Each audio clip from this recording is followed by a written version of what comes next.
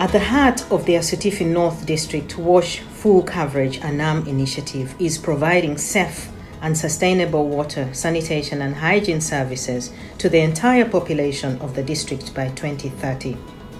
The first water, sanitation and hygiene master plan of its kind represents collective voices and action for SDG 6 in Ghana. We're implementing this initiative in collaboration with district government, the Asutifi North District Assembly, and other partners including World Vision International, Safe Water Network, Netcentric Campaigns, Centers for Disease Control, and Aquaya Institute, with funding from the Conrad N. Hilton Foundation. We asked WASH NGOs working in Asutifi North District to explain their roles in getting the district to universal access by 2030, to talk about challenges they face and their expectations from the collaboration.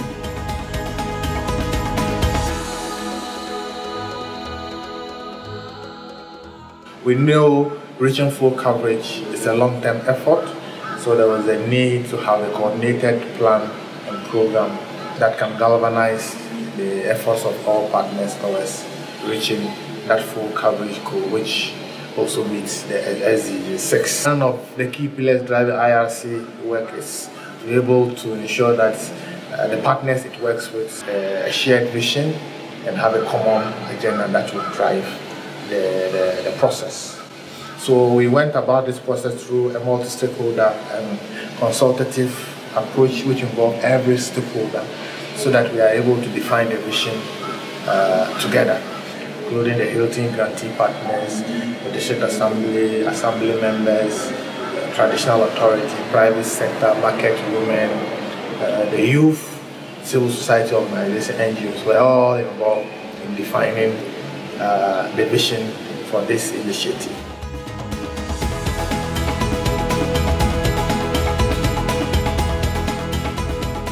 I believe that this collaboration is one of its kind in the sector. In the entire sector, many people are looking up to the outcomes of this partnership to be able to also implement in other areas. World Vision traditionally were not working in the Asutifi North District, but we've taken this as a challenge and as an opportunity for us to also learn lessons to be able to implement in similar areas where we are not and where we want to reach out to. And so we believe that we are going to put in our best to ensure that we achieve some good success, which will be important for the sector to also adopt.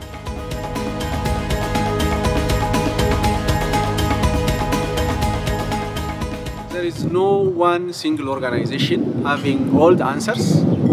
So it is essential for us to join hands, join our heads, and address complex issues at district level, at national level, and at global level, affecting communities. IRC has strengths in the area of, let's say, improving WASH governance, or maybe M&E, knowledge management, and then all those things. And then World Vision has strengths, let's say, in the area of making things happen at ground level, drilling boreholes, installing the pumps, bringing the innovation and the technology.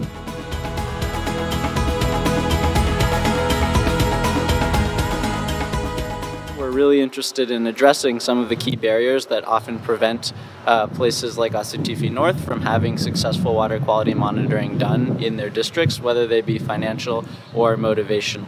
Finances are a problem everywhere in the district. They don't have enough money for schools, they don't have enough money for roads, they don't have enough money for water or sanitation or basically anything. And under these tight resource constraints, water quality is often something that gets left out. What we've found out through our previous research is that compared to all of these other expenses and considering the revenue collection availability in a lot of these places, water quality monitoring shouldn't be too constrained by a budget. Typically, the people responsible for water quality monitoring are actually not not having a strong background in understanding water quality, and they don't really see the value in water quality data either as it pertains to managing water supplies.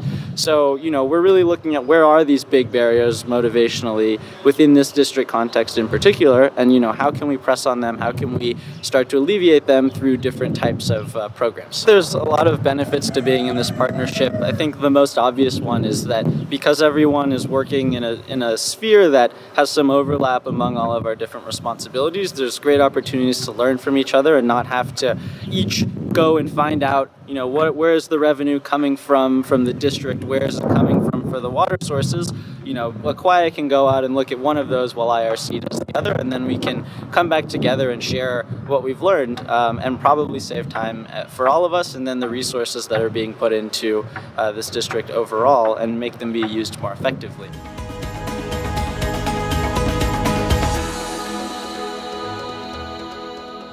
I am responsible for supporting the other partners, including IRC, with the implementation of the WASH Full Coverage Initiative. We've launched the master plan, and we have also started developing a monitoring, evaluation, and learning framework with indicators which we are going to use to track implementation of the whole initiative. We have also signed partners agreement, which has spelled out the joint and individual obligations of each of the partners in the implementation process. So far, I would describe the level of enthusiasm in the district as very positive. The management of the district are very interested, and they take this initiative very seriously.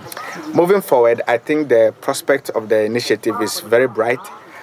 Partners are very committed. The District Assembly as a service authority is also very committed. And so I think that we are likely to even meet our targets before the 2030 deadline that we are setting for ourselves. Find more information about the ANAM initiative at the ircwash.org and the anamwash.com websites.